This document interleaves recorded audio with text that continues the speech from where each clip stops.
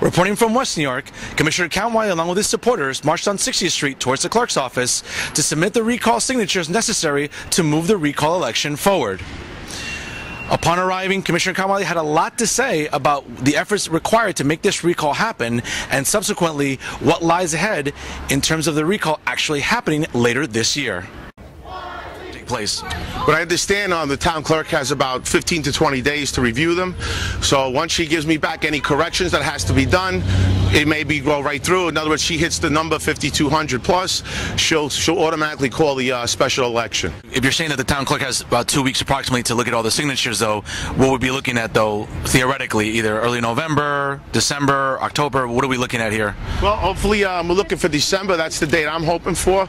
Possibly the latest is January.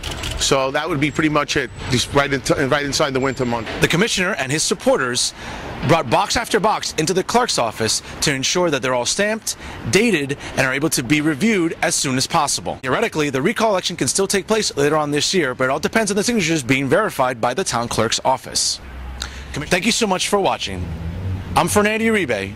For more programming, please go to HudsonCountyTV.com. Don't forget to follow us on Facebook and Twitter, and as always, stay classy.